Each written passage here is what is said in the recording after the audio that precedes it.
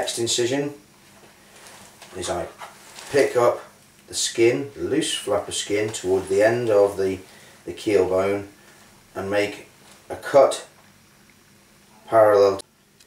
Tearing the skin further towards the head will reveal the crop. The crop is a storage organ for the food as it is rapidly taken in by the bird. There is very little activity other than storage for this, and quite often you will find food in here. It is very thin skinned and very easily penetrated with the scissors, revealing normal food from a layer ration. In order to make the bird lie down nice and level, we can dislocate the hips. So we grab the top part of the leg and just twist it to reveal the head of the femur bone. And we can do the same the other side.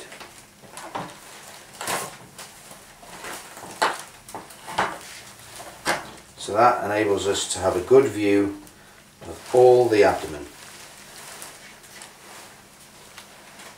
Okay. We then cut into the abdomen by making a small cut at the back of the keel bone.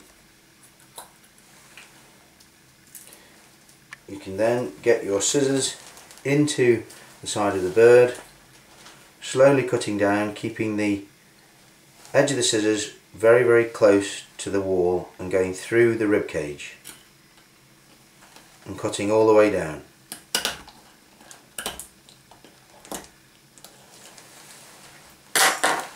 Being very careful not to touch any of the internal structure of the bird. Do the same the other side.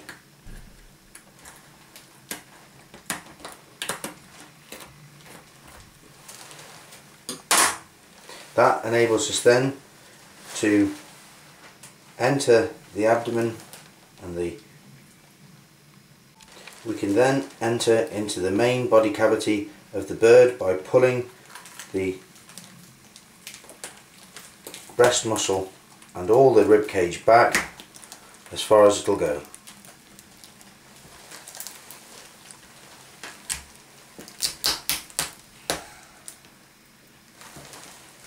Okay.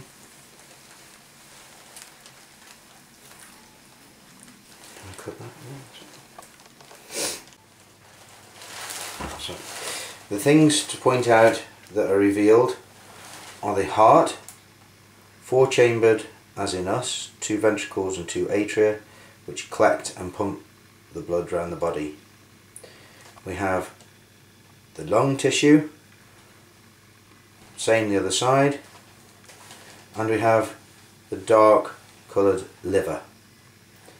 This yellow material here is simply fat, and beneath the fat we have the gizzard, a very silver, thick-walled organ that we'll dissect later. Okay. We have now reflected the liver to reveal a small brown marble-sized structure called the spleen, and a green fluid-filled structure called the gallbladder. I have dissected out the liver and spleen from the body over here. The liver is mainly responsible for metabolism in the body and also detoxification of any noxious substances, and has a great ability to regenerate. In the normal liver we have nice sharp edges to all the liver lobes. The spleen is involved with the immune system of the bird and also in the production of blood cells and the storage of blood. The liver and the spleen quite often are infected with E. coli and other bacteria because of their proximity to the intestine and also because of their functions. When we have bacteria in the blood, a septicemia, then these organs are often affected. We're now going to look at the digestive tract. We mentioned the crop, which stores the food.